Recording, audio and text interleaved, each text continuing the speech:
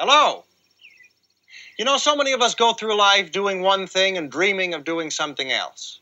I'm one of those people. I'm in show business. I'm very fortunate to have that job. But quite frankly, if I'd studied harder or been graded more fairly, I would have been a scientist or... Albert Brooks was born Albert Lawrence Einstein. His father, Harry Einstein, known as Nick the Greek Chef or Parkykarkis, was a comedian whose fame came with the rise of the first wave of American mass media. Harry had been a Hearst reporter and an ad man who took up comedy as a fun hobby. During the 1920s, as American mass media came into its own, Harry started appearing on WEEI in Boston doing comedy skits while he headed the radio department at a furniture company. His friends, including the band leader Joe Rhines, began encouraging him to do comedy full-time on the radio and quit the advertising business. Finally, Harry took Rhines up on the offer to appear on his radio show as a Greek character. These appearances were so popular that the national radio networks began to take notice. Harry was invited onto the Eddie Cantor show, which was a huge break.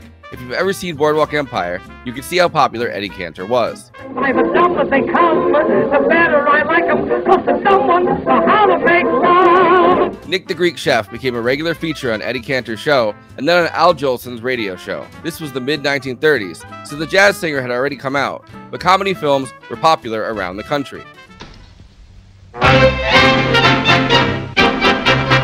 You can brush off a Russian won't take brushing. You may brush up Russian, but never brush a Russian. Though you pronounce it Russian, you reach the same conclusion. A Russian won't take brushing, though you may do your worst. And Harry's Greek Nick Parkykarkis character appeared in a handful. Eventually this led to Harry's own radio show, Meet Me at Parky's, which debuted in 1945 and ran for 3 years on NBC. NBC would feature heavily on his son Albert's career as well. On the radio, he was Nick Parkykarkis, a hapless Greek restaurant owner. From there, Harry worked steadily as a comedian, eventually collapsing and dying of a fatal heart attack during a Friars Club roast of Lucy and Desi Arnaz in 1958. This death traumatized his 11-year-old son, Albert Brooks, who would use comedy as a way to cope with this huge loss.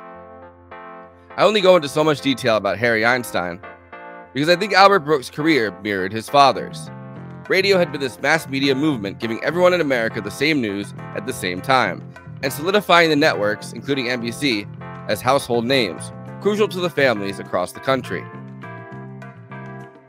By the 1970s, when Albert Brooks, now no longer Einstein, and his older brother Bob Einstein, who would go on to play Super Dave Osborne and Marty Funkhauser, were getting situated, there was a new mass media format which had boomed from 9% to 90% of families during the 1960s. Television gave Bob Einstein his start writing for the Smothers Brothers, and gave Albert Brooks, who was part of the radio comedy team The Credibility Gap, national prominence when shows like The Tonight Show on NBC had him on as a guest to perform stand-up. Now, ladies and gentlemen, hey, I could have fooled you. You know what I mean? What, to get laughs? I could have fooled you to get laughs, but that's not what it's all about. I'm trying to be honest with you. I couldn't resort to cheap tricks? Come on, I can drop my pants as easy as anyone in the business, you know what I mean? What? I can get the comedy shorts from Sears. I can stop a makeup man in the hall and say, do me a favor, draw a funny face on my chest, you know what I mean? Like Nick the Greek Chef, Albert Brooks created a persona for his act, narcissistic, egotistical, and nervous, a consummate Hollywood insider. His comedy landed him a role with Scorsese in Taxi Driver, and 5 short mockumentaries that he wrote and directed for SNL. How many times have you gotten nice laughs at a party, had a friend turn to you and say, you know something? That was pretty funny. You should think about being a comedian. Well, your friend was right. Yes, the comedy fraternity of show business is a fast-paced, nutty, funny world. There are always openings for good comedy talent. But you say, I just don't know if I have what it takes to become a professional, Albert. So I say, why not find out? Finally, in 1979, Albert Brooks was ready for the career he'd really be known for. He decided to write and direct his first movie. This movie was Real Life, a daring and ahead-of-its-time spoof of what would later be called reality TV. He co-wrote Real Life with Harry Shearer, who had just been hired by SNL, who would go on to be a member of Spinal Tap and half the voices on The Simpsons, and Monica Johnson would become his longtime collaborator. I think you're overreacting. I mean, I know what you're saying, but I think it showed you in a very good light. It was very interesting. I appreciate that, but I'm going to have to continue to work here after this film comes out. And I don't know if I owned an animal and I saw me losing that horse, whether I would trust me. You know what I'm saying? Yeah, but I wouldn't worry about it. I mean, you see, people go to doctors for personal reasons, and you gave off something very good in there.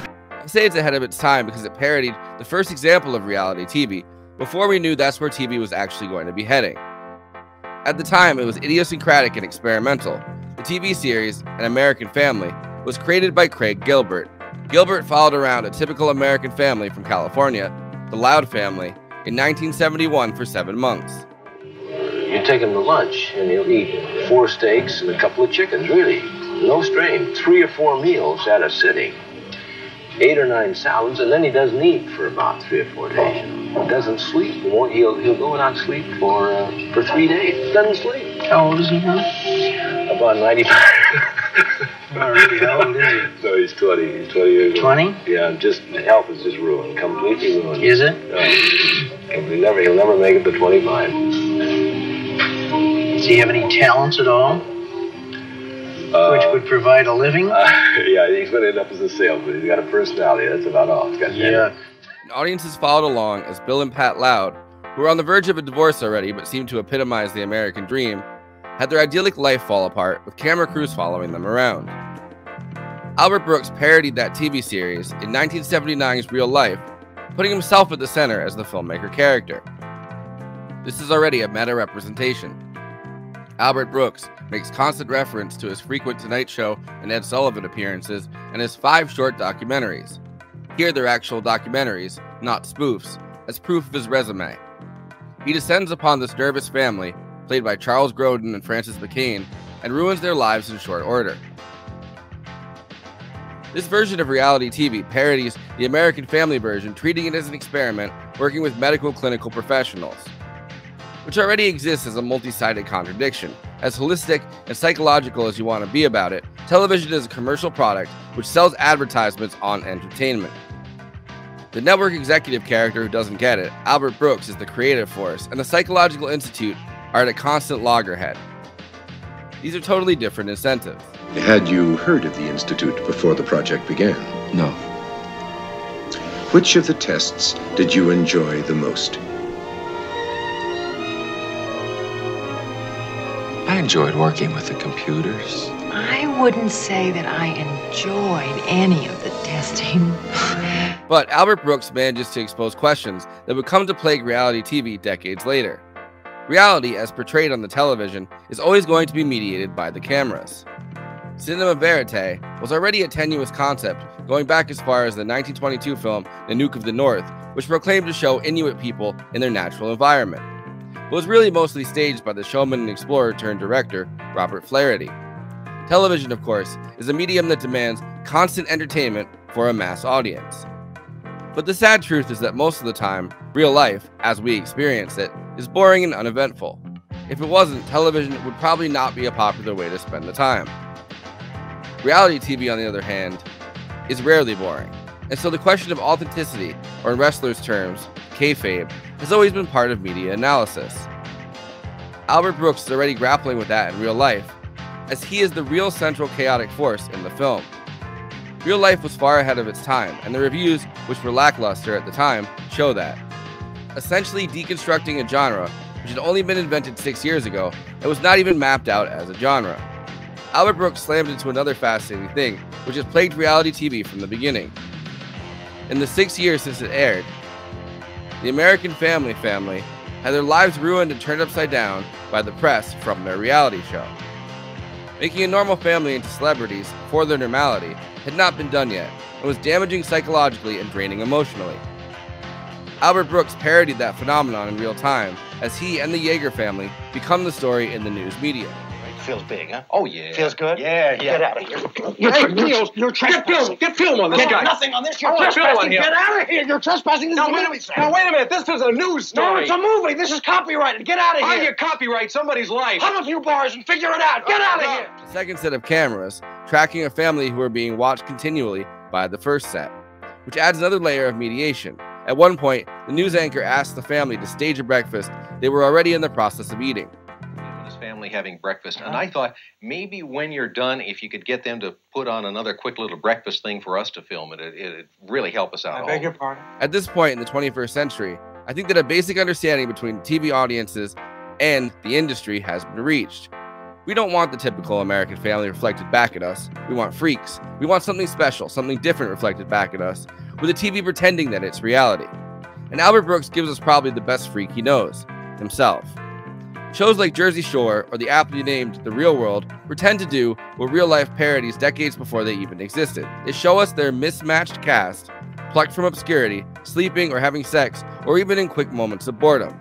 But it's a show, and these are characters, and this is all unreality. And, as Albert Brooks learns in real life, that is ultimately for the best. I never thought I'd say this. The studio is right. The audience loves fake. They crave fake. Reality sucks. I can do fake. I'm capable. I just won't get a chance. I won't ever be able to work again. Come on, take it easy.